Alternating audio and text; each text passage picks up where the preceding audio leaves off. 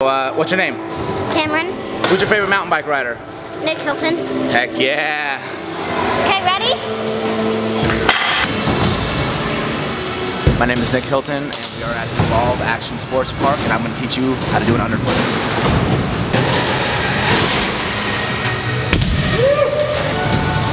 Alright guys, so first off, to be able to Cork-Flip, you got to be able to backflip. Because that's the basis of the Cork-Flip. So first off, get down your straight backflips.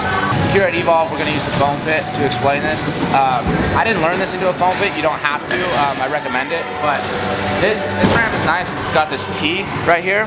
And basically, for the Cork-Flip, what you want to do is, as if you're going straight up for the backflip, whichever way you want to lean on your Cork-Flip is going to determine which way you got to carve off the lip.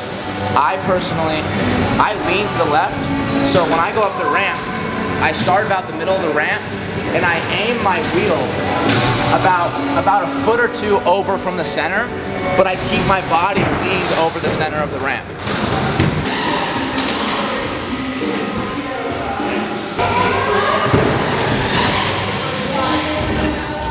The entire trick is in the takeoff. Three things happen.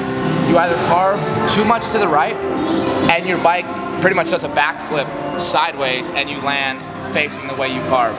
Otherwise, you don't carve enough, and when you lean, you basically just do a traveling flip, and that's not what you want to do. I actually hit a trampoline during shows this summer doing that. And then also, if you don't look for your landing, you have to keep your face forward. If you don't do that, you will land backwards. And that's why I recommend a foam pit, only because landing straight is a little difficult to figure out.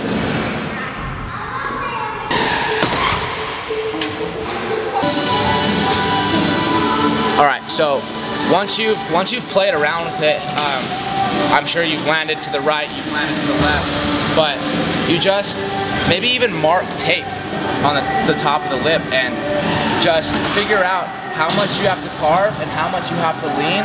You got to do an even balance and just keep looking straight, and eventually you'll start to land straight. And once you start landing straight a couple times, you're ready to take it to resi.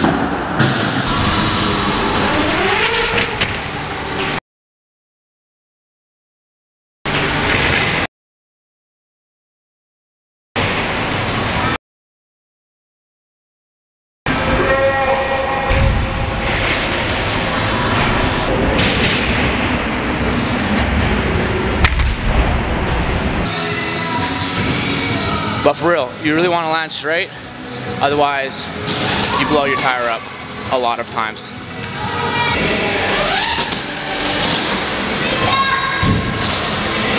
Alright guys, thanks for watching the how-to.